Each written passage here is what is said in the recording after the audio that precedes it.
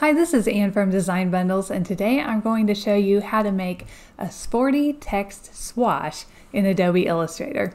All right, let's get started. Okay, we're here in Adobe Illustrator, and now we're going to come up here to Create New.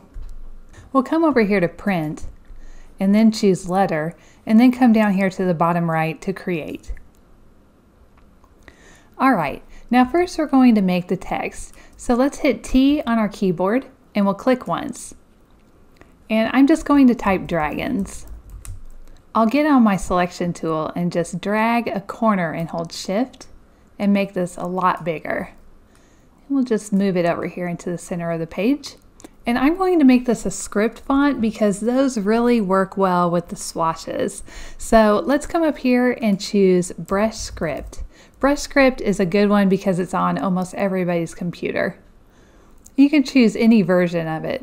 Let's hit N on our keyboard to get to our pencil tool. And now I'm going to start up here where the S ends and just kind of draw a little swoosh that goes right under here like this. Okay, and now I'm going to hit D on my keyboard to give that a white fill and a black outline. Now we don't really need the white fill, so let's come down here to none and get rid of that. So we just have a black outline, and it's very thin, it's only 1 point, but we don't need to worry about that because we're going to make this wider with the width tool. So to get to the width tool, hit Shift W on your keyboard, and it'll take you over here to this width tool right here on your toolbar.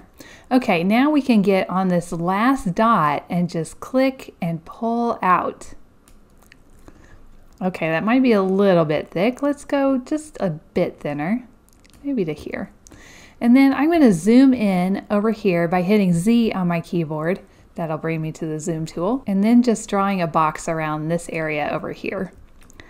Okay, so I want this to kind of line up with this, and we can really modify this a lot later. So it doesn't really matter how it looks, but I want at least the thickness to look almost about as thick as the letters here. So I'm going to get back on my width tool with Shift W. And this part looks pretty nice up at the top, but down here is where I need to move this to. So I'm going to hold Option or Alt on a PC and click here and just drag this down. And that only moves one side of your stroke to make it bigger. The other side stays the same. Now I'll Command minus to zoom out and see what we have. All right, it's looking really great. So now if we hit Command Y or Control Y on a PC, you'll see that this is just one line here. Even though it looks really thick in our normal mode, hit Control Y or Command Y again to get back to that. You can see the difference there. So this is actually just one little line. So we want to expand this so that we can kind of manipulate it a little more. So let's go up to Object, Expand Appearance. And this has changed it into a fill, which is exactly what we want. All right, now I'm going to select everything with Command A, and I can see that my text is still live text, so I'm going to hit Shift Command O to create outlines on that. You can also go up here to Type and create outlines. It's grayed out because there is no type anymore. I just outlined it. And now I'm going to get my group selection tool. If I use my regular selection, it gets the whole word. So I'm going to come over here to my group selection tool. And now I can just get each letter individually. I'm going to increase the size of this by hitting V on my keyboard and then just grabbing a handle and holding Shift. We'll just move this down and over like that. And these are all just things that I think look nicer. So if you like the way yours looks right now, you don't have to change it, of course. So let's hit Z and zoom in and really take a look at some of these letters. I'm using my space bar to get to my hand tool and then just looking at everything right here. It doesn't look very nice because it's not connected.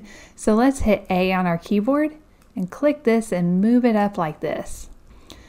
I'll continue with my space bar moving this. I see another one right in here.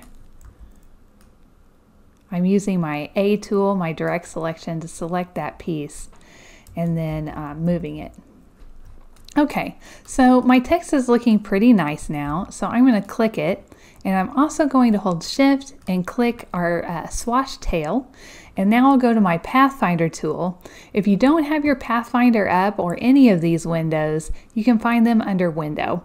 So if we go to Window, Pathfinder, it's right here. And it'll put it somewhere on your screen. Okay, so let's get this first shape mode, and we'll just click that. That's the Unite. And that has united all of this into one piece.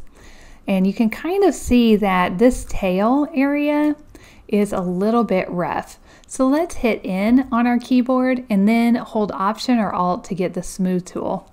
The Smooth tool is also under here, so we could hit Shift S. This is just how I usually get to it. I just use N and Option, but Smooth tool is right here. So if that's not working for you, I think that is something you might need to set up. So if it's not working for you, Shift S will. And we'll just kind of go over the edges and smooth them out with that Smooth tool. Now, whatever you're smoothing has to be selected. So right now we have this piece in here selected, but we don't have this up here. So I'm going to hit A on my keyboard to get to my direct selection tool and select this piece, and then get back on Shift S, which is our Smooth tool, and just kind of go over this a little bit. Whoops. And that looks pretty nice. Okay, I'm going to Command minus and zoom out. All right, this looks pretty great, but I think I'd like to round these corners a little bit. So I'm going to get on my A tool, the direct selection tool, and just select these 2 points. So these will turn blue, the others are white. And then I get these little nodes inside, and these are round corner nodes. So I'm just going to click them and pull in. That looks pretty cool. I'm going to undo. I don't want them quite that far. Maybe like this. Yes, that looks great. Okay, now this R, I'll fix that a little bit. I'm going to just select that with my direct selection tool, just those 2 points, and move those down a little bit. I'm picky about my R's. Okay, there we go. Move these in. And I'll Command minus, and I think we are ready to skew this. So I'll hit V on my keyboard to get to my selection tool, and I'll select dragons, and then I'll hit E. E is the free transform tool, and this will allow me to get on a corner, and you can see what it changes the cursor to, kind of like a weird arrows thing. I'm going to click right on the middle handle, and as I'm clicking, I'm going to hold Shift so it can just go straight up like that. And that is it. That's our dragons with a sporty text swash. And now we're ready to slap this on a t-shirt and hit the ball field. If you like this video and you want to see more like it, just hit the subscribe button and then the little bell next to it, and you'll be notified every time a new video comes out. All right, I'll see you in the next video. Thank you.